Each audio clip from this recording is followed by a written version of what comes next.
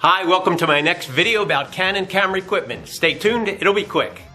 This video is about the Canon tilt-shift lens, the 17mm TS-E f4L lens. The Canon 17mm tilt-shift lens has separate knobs that control the adjustments. The tilt knob tilts the front of the lens to change the focusing plane. The shift knob slides the entire lens to control perspective. I told you this was a short video. For the complete post on what the Canon 17mm wide-angle tilt-shift lens is all about, see the link in the description box below.